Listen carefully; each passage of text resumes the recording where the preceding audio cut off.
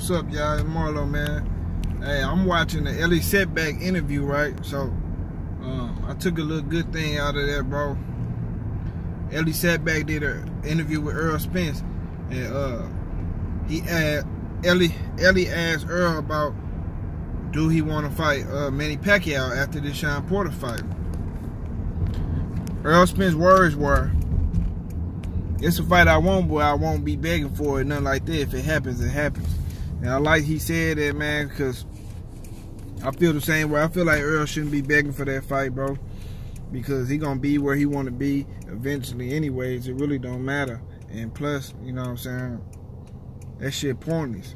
He already asked him for the fight after his fight with Mikey Garcia, and he turned around and fought Keith Thurman. You feel me? So why keep chasing this dude? If he want to fight, make the fight.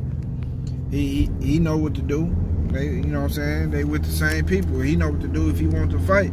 The fight gonna happen. So if Manny Pacquiao want to fight Errol, then that's what it is. But Errol shouldn't be begging for the shit after he done with Shawn. If Errol don't get the Manny Pacquiao fight, I'm looking for the Terrence Crawford fight.